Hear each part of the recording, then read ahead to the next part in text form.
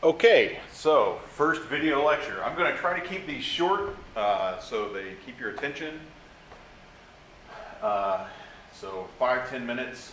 My advice is you can obviously watch these again. My advice is to watch them once, take some notes, maybe just watch it, take some notes, work some problems, come back and look at it, and then take breaks. Okay, so one of the problems we have with class is it's really long and your attention span can wander. So here you can sort of do little snippets. And I've already talked, what is that, like a minute? So take a break. That's not, yeah, that's a little over a minute even. Crap. So anyway, take a bit of a break. Hit pause if you want. Always keep your attention on the video. Don't do other things in the background. No other windows open, that sort of thing. Okay, so chapter 21.1, I talked about this in class a little bit before we left for spring break, are enols. So if you've got a carbonyl compound, and this can be true of ketones, aldehydes, esters, amides, carboxylic acids, there's always a enol present in some small amount. Okay, so we're going to lose the chemistry in chapter 21 is going to concern these alpha carbons. Okay, so that's an alpha position. That's an alpha carbon. This is an alpha carbon. We're going to name these gamma, delta, so on, and then omega would be the end of the chain. So even if the end was here, we'd call that the omega carbon. So anyway, alpha carbons in chapter 21, when we're doing carbonyl chemistry, alpha carbons are the carbons bonded directly to the ketone. And if a ketone or if a carbonyl compound has an alpha proton, then in solution you've got some very small amount of enol present, and that you have to take account of that in the reaction. So, and you can make all of the enols. Okay, so an enol is called an enol because it's got an alkene and an alcohol. So you've got an OH directly bonded to a carbon-carbon double bond. And again, for most carbonyl compounds, this equilibrium constant is going to be something like EQ is going to be sort of on the order of 10 to the minus 10, something like that, give or take a couple orders of magnitude, depending on the structure. I'll show some exceptions before I sign off. Okay, so again, here you've got a methyl group over here. If we move one of the alpha protons up to the carbonyl oxygen, and that's not a mechanism, right? Like that, we'll have to go through the mechanism of how that happens. But if you move the alpha hydrogen up to this one, you can only make one enol, right? So there's two H's there. There's no stereochemistry around that alkene. That's a divalent, a 1,1 disubstituted alkene. That's actually less stable than the one next to it. Okay, so remember stereochemistry of alkenes. If we do priorities on this carbon, oxygen's higher priority than carbon. So that's a 1. Carbon's a higher priority than hydrogen. So that's a 1. So this is a Z enol. It's a trisubstituted enol. It's electron rich. It's got 2 alkyl substituents and an electron donating OH substituent. So that enol is, all these enols are electron rich. So that one's Z, and so that means this one is E. And it turns out in this case the Z enol is a little more stable. OH is a little bit smaller than CH3, just a bit, because there's, that H can point away and none of these H's can. So if we were to, so the overall equilibrium between enol and ketone is 10 to the minus 10th. That is, you have about 10 to the 10th of these, about 10 billion of these for every set of these. But you have the most of this one and the least of that one. It's not all that important, but it will be when we start talking about enolate chemistry. So the last thing I want to do is just show the mechanism of how we get there. So you can do this under either acid or base catalysis. Let's get some red into this. So the basic mechanism. And now I'm gonna take this down to just acetone. Let's just use acetone. All right. So under aqueous conditions, we have hydroxide.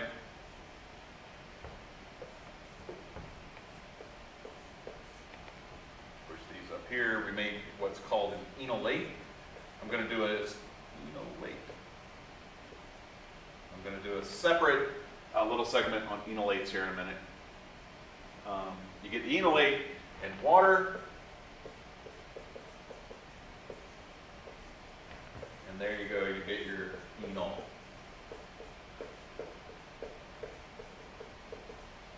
Okay, and it's base catalyzed because you regenerate the OH. This is essentially a solvent-assisted proton transfer mechanism, right? So the hydroxide in the solvent shuttles that proton over. So even in neutral water, you have a little bit of hydroxide present. So a compound can enolize in water. The acid catalyzed mechanism then looks like this. Okay, so now we don't have hydroxide, we have more hydronium. So we got to protonate first. Remember, in these mechanisms, under acidic conditions, you're never going to have a strong base. So you're not going to add anything in. You're not going to make an enolate under acidic conditions. You're going to keep everything protonated. We can make acids, but we can't make bases. Under basic conditions, the opposite's true. You don't want to have a strong acid around. Okay, so we protonate the ketone.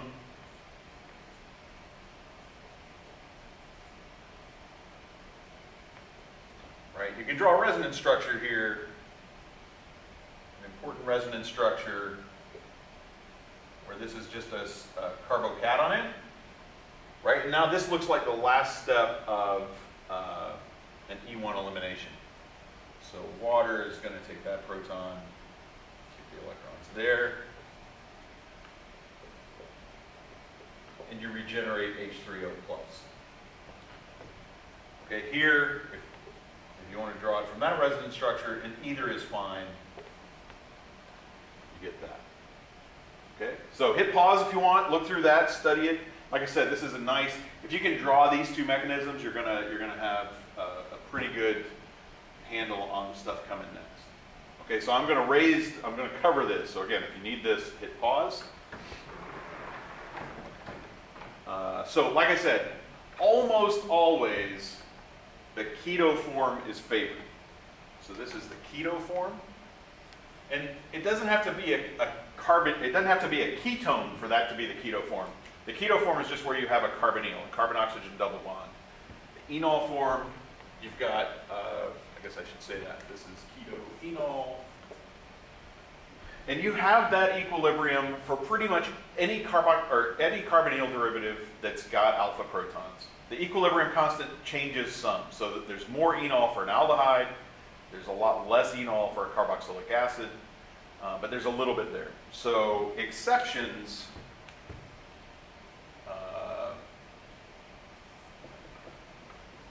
so enol's favored or close. So the simplest exception is one I think you'll see, right? So hit pause, draw the enol of that carbonyl compound, and then come back. Seriously, hit pause and do that. Okay, so right now, the enol for this moves, you've only got, I should say this, you've got an alpha proton here, but you're not going to get an sp. If you take this proton off, this is going to become an sp hybridized carbon in a 6-membered ring. You can't have that. So you've got to enolize here. If we move one of these protons up to the oxygen, move the double bond here. Again, that's not the mechanism, but that's how it would look. You get this, and this actually has enol in the name. Phenol. The molecule on the right is aromatic. The molecule on the left is not aromatic because there's an sp3 hybridized carbon there. So this is not a cyclic set of 6 pi electrons. So phenol is heavily favored, right? This is big bold line here, tiny little line that way. Really, there's not any of it. I mean, it's less than 10 to the 10 for this structure. The other time you'll see this is with 1,3 dicarbonyl compounds.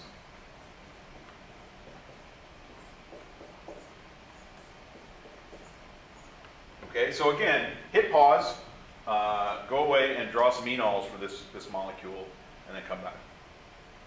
Okay, so the enol here, you might have said this, well, you know, there's an alpha proton, so the enol must be this. And that is an enol.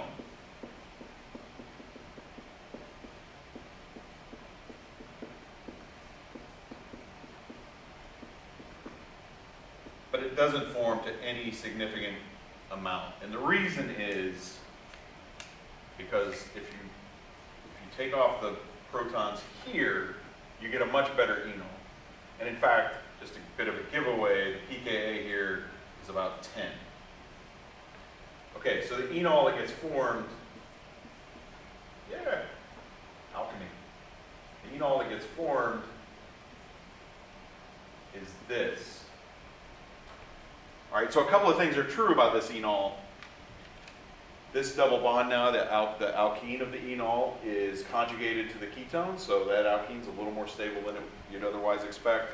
And then very importantly, you get this intramolecular hydrogen bond. All right, so the OH can hydrogen bond to this oxygen in a 6-membered ring, and that's very stable. And so this equilibrium, depending again, you know, what's bonded here, what's bonded there, what's bonded there. The K equilibrium here is usually between about 0.2 and 0.5. Okay, so there, even still, the diketo form, you know what? Let me check that. I think I have that back. I have my equilibrium constant backwards. Yeah, I've got the equilibrium constant backwards. Equilibrium constant is this over that.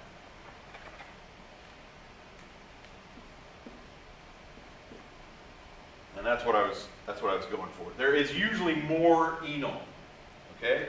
So this is actually favored. Enols that are favored. So the equilibrium constant, there's going to be a little more of this. So this will be like 80%, and this will be 20%. And again, any given molecule, remember what's going on with equilibrium. Equilibrium is molecules going back and forth. So these protons are just hopping around from the carbon to the oxygen. You're getting this enol, you'll get the enol over here sometimes. So it's a dynamic situation. But at any given instant, you've got 3 or 4 more times the enol than the diketo compound. Okay, so that's enol chemistry. I'm going to hit pause, or I'm going to hit stop now, and the next one I'll do will be enolates, which are kind of related.